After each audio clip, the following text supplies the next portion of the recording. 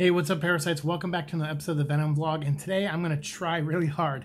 I got home from work and I'm like, I need to bang out this Extreme Venom-Verse series, so we're going to do it in 2 episodes. In this episode, we're going to discuss issues 1, which I have 2 covers of, which means I'll have 2 digital codes to give out at some point, and then I have issue 2, and then issue 3.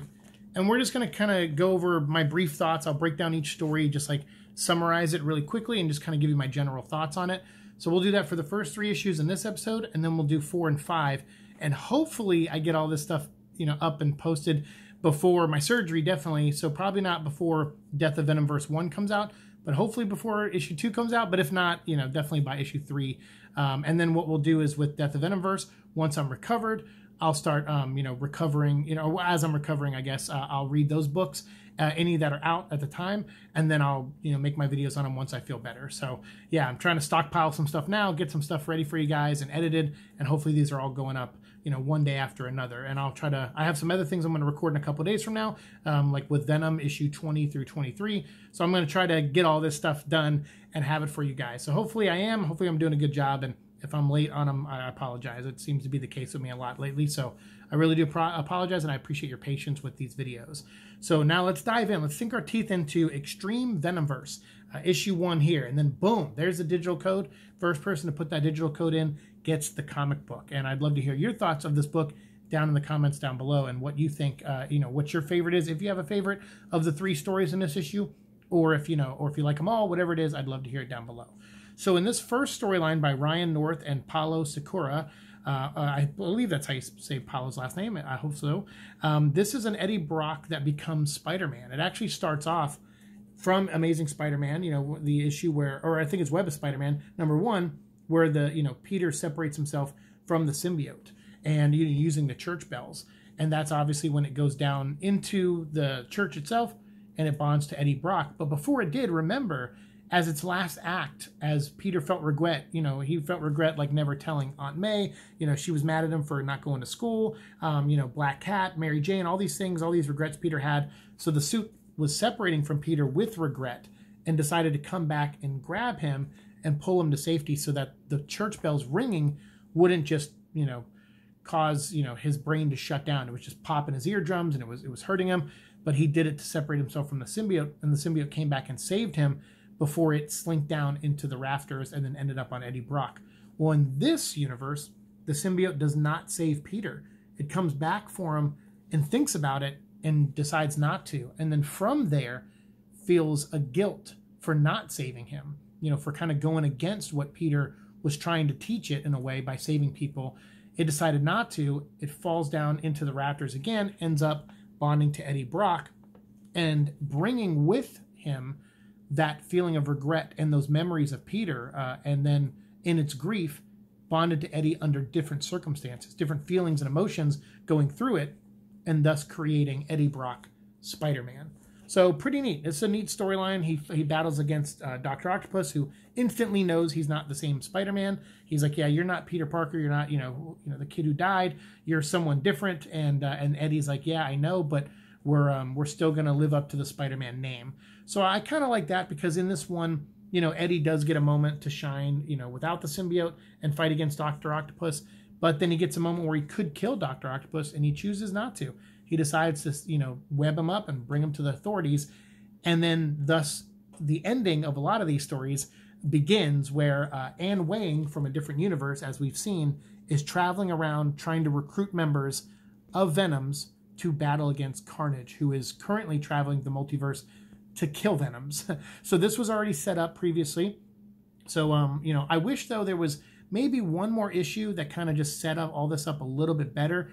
But I think you get it. I feel like a lot of this is written for hardcore comic fans. They don't write a lot of comics to appeal to the masses. If the masses find them, great. Hopefully they still like them.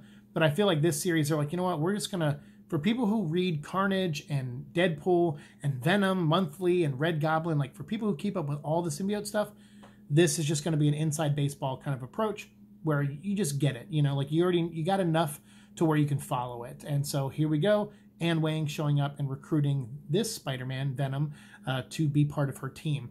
So that's what you're going to see a lot. A lot of these stories end either with Carnage killing a Venom variant, or you know, Anne Wang showing up and recruiting them. Sometimes there's a third option, and we'll talk about those, but for the most part, that's what you get. So that's what we have in issue 1 for the first storyline. The second storyline, called All in the Family, the first one was called The Best Part of Him, which I like. I thought that was a cool title. But All in the Family is by Mirka Andolfo and Nico Leon. And this is a story where Eddie Brock and Anne Wang are married, and they have their son Dylan, and they're a full family, essentially. But the symbiote, you know, having bonded to Eddie and then bonding to Anne at one point and making her she-Venom and keeping the codex in her, she has a Venom in her still, like a part of Venom. And then Eddie has his Venom.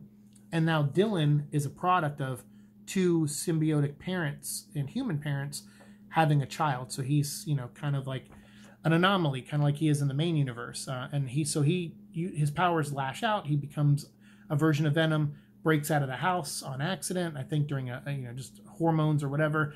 And he comes across this young girl who's homeless named Leah, and the two of them build a friendship.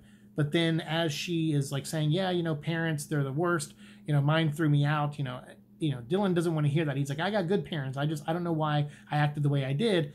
And it causes the rage to come out of him, and he turns into his version of Venom, which causes his parents to come and try to stop him and essentially rescue him from losing control, because he's a young kid. He's starting to develop these abilities, and he is different as a human symbiote hybrid.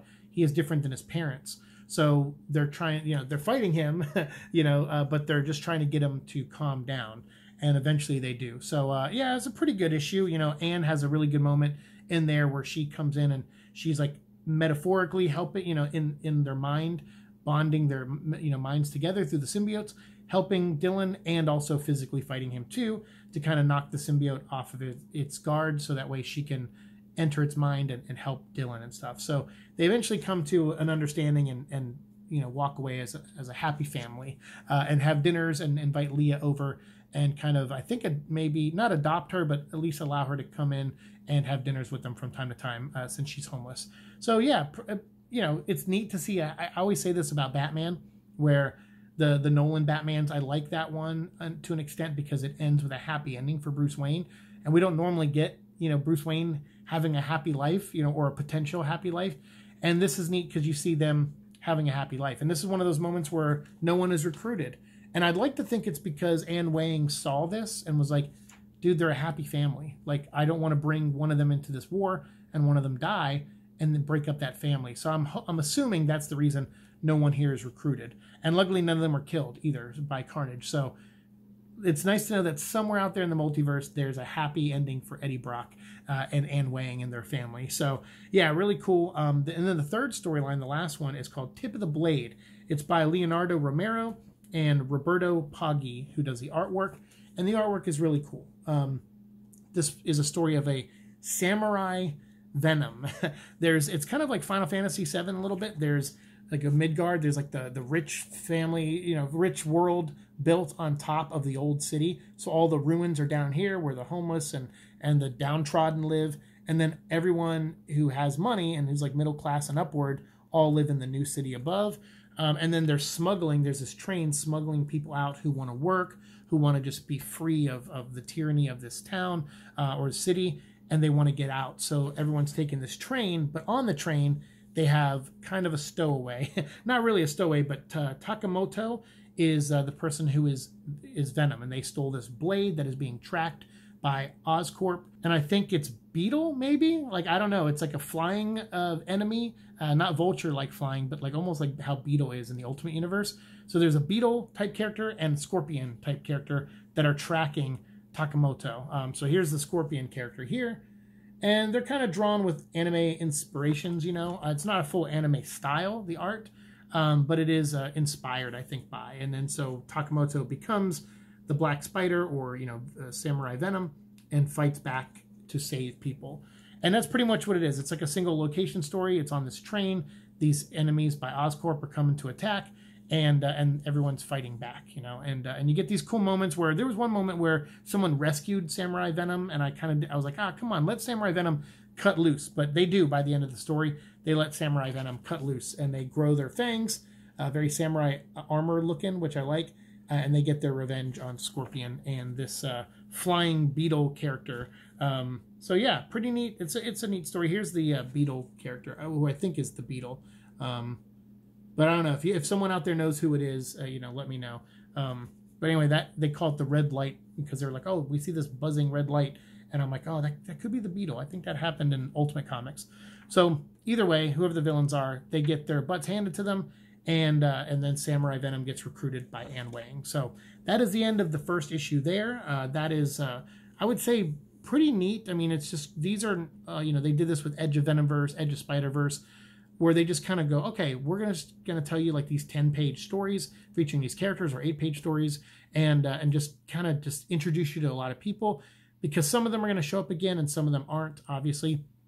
But it's just to kind of paint the bigger picture that there's a Carnage out there going through the multiverse to kill, and there's an Anne Wang Venom, Agent Venom, going out there recruiting everybody. And from what I understand, it is the same Anne Wang from that Donny Cates world where she met Eddie and Dylan in that alternate universe storyline with the Maker and stuff. So that's pretty cool. So I'm glad they're doing something more with that version of Anne, and I'm curious to see where that story goes in Death of Venomverse.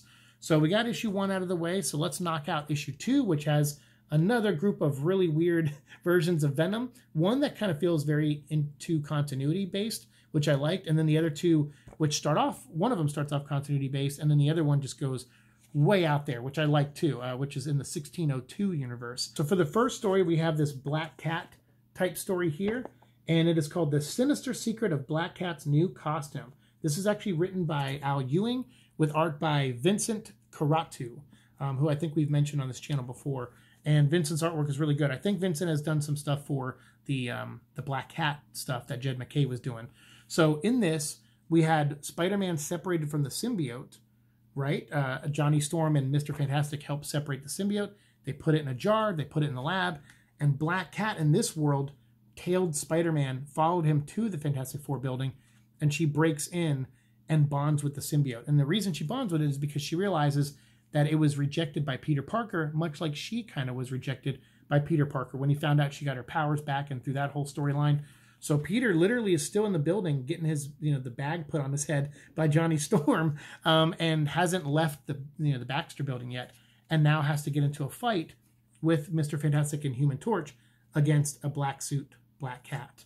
So again, really cool because it's kind of set in the lore of the original comics, and they even reference, they're like, yeah, this line of dialogue was said in the original comic, and this, and this is the moment where it deviates, is where Black Cat decided to follow Peter. She made a choice, and that kind of makes this a what-if comic book in a lot of ways, and not just a standard, Venomverse multiverse story. This deviates from the original timeline, which I really like. And in the end, they realize, Black Cat tells them, this suit is fine with me, and Reed does, uses a ray on it to read its emotional state, and he reads it and goes, yeah, this suit is content. It likes being with her because she feels rejected just like it feels rejected. And so I'm just going to let them go. We'll monitor them. If she ever loses control, we'll deal with it at that time. But for now, I think it's going to be okay. And so just know that the symbiote is happy, and now Black Cat has found something to be happy about, in her kind of rejection, mental state. So yeah, just kind of cool. And then of course she swings off, and Anne Wang is watching her and going like, all right, I think we found another member for the team. So that was really cool. Again, I'm a big Black Cat fan, and I thought Al Ewing did a good job on this. I like Jed MacKay's voice on Black Cat, but this felt in line with that. Maybe it's because Vincent did the artwork, but it felt in keeping with that tone, and so I dug it, and I thought that was a neat little storyline there. But then we head over to Earth 345, to Rikers Island, in a story called Life Model Venom. And this is by David Pepose, who is currently doing some Moon Knight stuff, the Moon Knight City of the Dead book that's just about to come out. And then also Ken Lashley, a phenomenal artist who's been drawing comics for years. And in this storyline, we have Eddie Brock, who is in jail, right? And Dum Dum Dugan is the person who runs S.H.I.E.L.D. on this world. So it's not exactly like the old world, the timeline we know. So it's not a complete one deviation thing. It looks like there's a number of deviations, but Dum Dum Dugan is in charge in this world and has set a trap for the symbiote, because Eddie Brock actually is dead in this universe. He was put in a cell with with the Cletus Cassidy, and Cletus Cassidy shivved Eddie and killed him before the symbiote showed up and freed him. So because of that, he get this life model decoy version. They're like, he was attacked, and we're transferring him to to Rikers and everything, and to another room in Rikers. And that's when the symbiote's like, okay, I know where Eddie is. I'm going to go save him.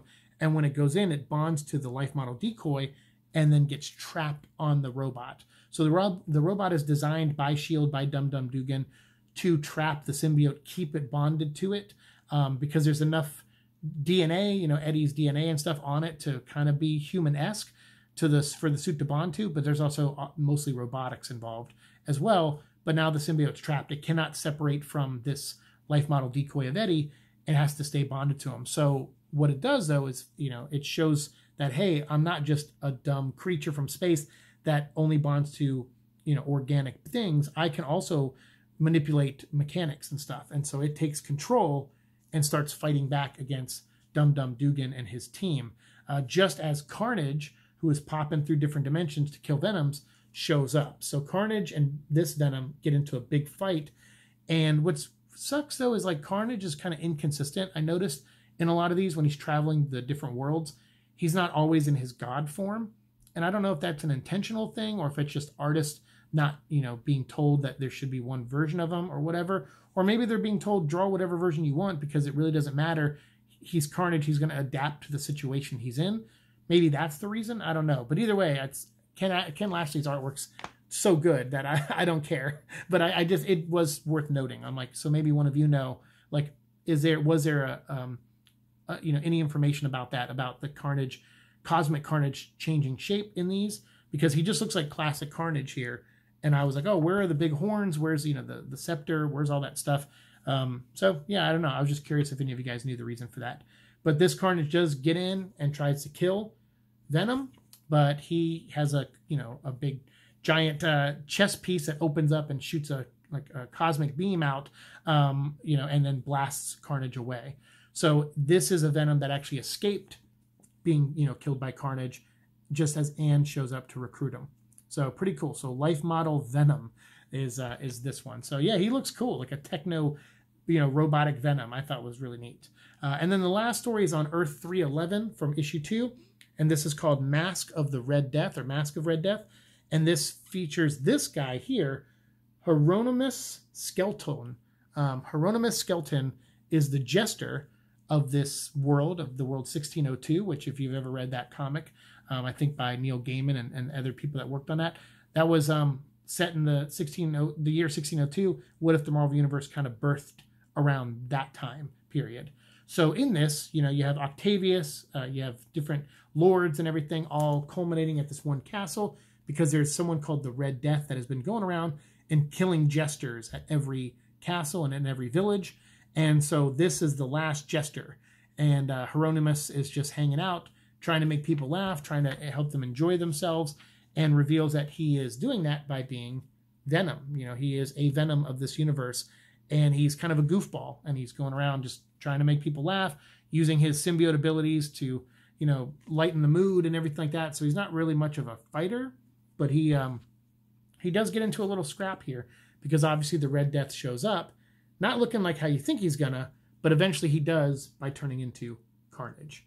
So yeah, big battle happens there. Carnage versus Jester Venom, and then there's only one winner though, because in this one, no one really makes it out alive. Carnage is continuing his powers as he kills each Venom. He's absorbing them and getting a little bit more powerful. And as we're seeing here, as more black is starting to appear on his suit. So even though he already had like a god form before, I guess he's still evolving in new ways after the Carnage one-shot we talked about recently, where he went to the world where there was the symbiote Spider-Man Kraven versus the Cletus Cassidy Venom. So he's slowly evolving and building himself up, and leading us into the final book that we're going to talk about today, issue 3 of Extreme Venomverse. Again, I'm just breaking down the overall story, talking about some spoiler points, because I'd love to hear your thoughts on these as well. And so, yeah, of course we're getting into spoilers in this, but I still encourage all of you to go out there. I'm not just wanting to regurgitate these stories and tell you every single beat. I'm telling you some of the major ones, but I still think you should go out there and read them yourself, because a lot of these are really, really fun. And it's always cool to dip into the multiverse and see other versions of our favorite character, like Venom in these books here. So this one is really interesting too. This one is actually from issue 3. The first storyline is called Greatness and Catastrophe. And I kind of like that as a theme because I think that is a good theme for, Venom. We have power and responsibility for Spider-Man, but greatness and catastrophe is really fitting for Eddie because he could be either. He could do great things or he could be a total catastrophe, And I kind of like that. Same with his story with the symbiote. It could lead to great things or it could be something that is, not so good. And so that's what this story here is, where they introduce the Black Fang, where we're on this planet that the Kree is overlooking that has humans on it, and they're kind of primitive humans, and they're making fire and they're making spears and all that stuff, and the Kree are watching over them with their high-tech weapons. And then a meteor crashes and ends up bonding to this young lady who was kicked out of her village, and so she has been separated from her people and had like a tiger wolf type animal friend. But when the meteor crashed, it killed that animal, but the symbiote emerged, kind of replicating that animal and then bonding to her and making Black Fang. And this is a story by Jed MacKay, speaking of Jed MacKay, and Daniel Earls, who does the artwork, who I think does a really good job doing this like primitive world that the Kree are looking over. And so Black Fang runs around, beats up all the Kree, kills them, fights their big secret weapon, this giant robot. And just as the robot, though, is about to kill her, and that's what I like, that this character, Black Fang, isn't immediately overpowered. She takes out the Kree, but this giant robot is going to kill her. It's about to kill her until Anne Wang shows up and saves her. And then there's a cool moment at the end of, whether she's accepted or not, Black Fang by her village, who kicked her out.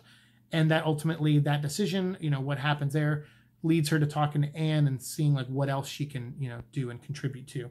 So it looks like she might be the newest member of Anne's team by the end of this book, or by the end of that story.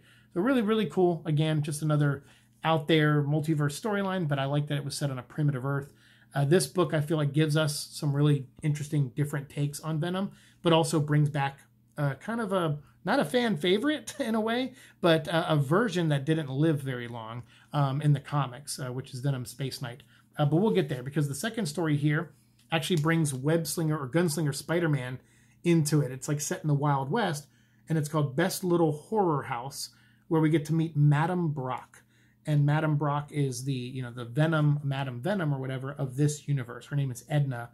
And in this world, we have the Gunslinger Spider-Man saving this woman who was like a call girl, lady of the night, whatever you want to call her. She was working at this place in this village, and this guy was beating her. And that's against the rules. So the guy who runs the establishment, stops it from happening, and then confronts the guy who was hitting the woman.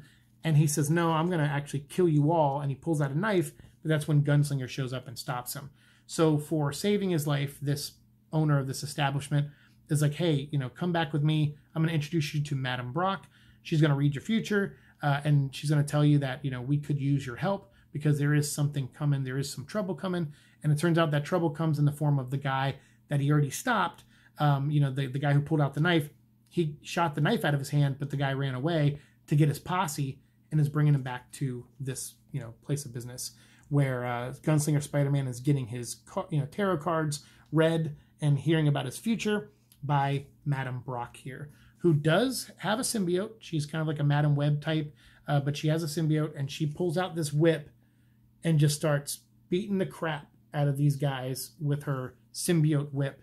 And Gunslinger Spider-Man's there to help too. And then also some of the girls who were beaten get some revenge as well. So really cool moment, but the big thing is at the end, when Web-Slinger Spider-Man is healed and he's ready to ride off into the sunset, Madame Brock is like, yeah, I know you're watching me. And then this woman comes out of the barn and she's like, I've known about you all along. So, how do I join your team? And she pulls out a tarot card that shows the Queen of Swords, and she shows it to Anne Wang, who has been hiding out, keeping an eye on the situation to see if Carnage would show up. And since he didn't, she's recruiting Madame Brock now to join the team. So yeah, pretty neat. Again, another cool, neat storyline, and a departure, because we had the Wild West, and then we had a primitive Earth, and then now we have a super future space Earth, where we have Venom, Flash Thompson, as the Space Knight. This book didn't last very long. Flash wasn't Space Knight very long, maybe like a year and a half in the comics, where he was Space Knight, and then also in the Guardians of the Galaxy. So this is kind of taking a cue from that. Like, what if he kept going as the Space Knight and kept being the Space Knight of the Venom universe? And he goes against these this creature Titus and battles to save people that are being captured and tortured, and families being separated throughout space. It's like a alien trafficking story, and Venom is stopping Titus from that. It's called Wetworks, and it is by Clay McLeod Chapman, who we interviewed on the channel, and that episode will be going up very soon. And then also Nelson Daniel, and Nelson Daniel did the artwork on this. So really, really cool. I dug this story a lot. I thought this was fun to see Flash at it again. But he kind of does an OP thing at the end a little bit, where he crash lands on a planet by turning the symbiote into a spaceship and making it through the atmosphere, which should burn him. But again, we don't know if it's Earth's atmosphere. But either way, it's an Earth-like planet, and he crashes on it, and Anne Wang is there to recruit him. So that would be the end of this issue. But we have a couple little fun stories in the back by Ty Templeton, who does these fun little comic strips, like kind of like a Sunday Comics thing. So we got Tales of the Black Costume, where you have the symbiote walking around and getting beat up by Mr. Fantastic. And then you have Carnage and Cleet, which is cool. So these are all references to really great Sunday morning or Sunday cartoon strips and comic books like Family Circus. We have Family Symbiote. So that's another one-shot story there. And then Clintar, the Killjoys. Really, really funny. So I'm not going to dive into those. I just thought they were fun that they put those in here. And they got Ty Templeton to do these 4 little short stories. So all of those, the Black Costume, or Tales of the Black Costume, Carnage and Cleet, Family Symbiote, and Clintar, the Killjoys, make up, Tales 10, 11, 12, and 13 in this episode. So yeah, you get 13 worlds in the first 3 issues of Extreme Venomverse. That's pretty good. Even though you don't spend a lot of time in most of them, you spend enough time to where you kind of get the gist of what they're doing and what they're setting up. And obviously you get the idea that, okay, Death of Venomverse is going to be all these heroes that were recruited here are going to be a part of it, but also all the ones, or all the Venoms that died at the hands of Carnage, they are now a part of Carnage, and you're going to see them, probably their powers or abilities used in some way, hopefully during Death of Venomverse, as they've been absorbed into Carnage. So obviously we have issues 4 and 5 coming up next. So I will probably record those either tonight or tomorrow, and I'll try to get them recorded and edited and get these out to you guys. But yeah, I like this a lot so far. They're fun. They're just fun. It's kind of like what we did with our episode 800. We just had fun talking about what our favorite Venom would be and like what our take on the character would be in a multiverse story. And that's clearly what's going on here. And I can tell that everyone's just kind of having a lot of fun with it. So we'll get more into that in the next 2 issues when we talk about 4 and 5. But for now, my review, at least of the first 3 issues, I would say overall, I'd probably give them like a 3 to 3.5. They range between issues. Some I thought were a little bit stronger than others, but overall as a concept so far, it's fun and I like it. So I'd stick it between the 3 and the 3.5 stars marker out of 5 because yeah, I'm enjoying it. And the art on a lot of these is fantastic. And I'm being exposed to some new artists, names I had seen before, but some I haven't. And that's always fun. You always want to put like a Ken Lashley on a book, but then also add some other artists on there that people might not know about to, that's the whole point of it. Like anthology book is to broaden your horizons, make you fans of other people. And I think I'm going to be a fan of some new people at the end of this book. So let me know what you think down below. Again, Taran Killam, he wrote the Madam Brock story. Rod Reyes did the artwork on it. Jed McKay and Daniel Earls did the Black Fang one. And then Clay McLeod Chapman and Nelson Daniel did the final one, along with Ty Templeton, who did the little 4 short stories at the end. So I don't know if I credited them all, during the episode, but I'm just crediting them now. So because I was gushing about everyone who worked on this book, and I didn't even mention a couple of them. So there, I think that covered me for everyone. So thank you for watching the show as always. Let me know what you think of this, these 3 episodes or issues down in the comments below. I'd love to hear if you have a favorite Venom out of these 3 so far, a least favorite. Do you like them all? I'd love to hear your thoughts down below, and we'll keep talking down there. Thanks so much for watching the show. As always, like, share, subscribe, all that fun stuff, and I'll see you in the future. Peace.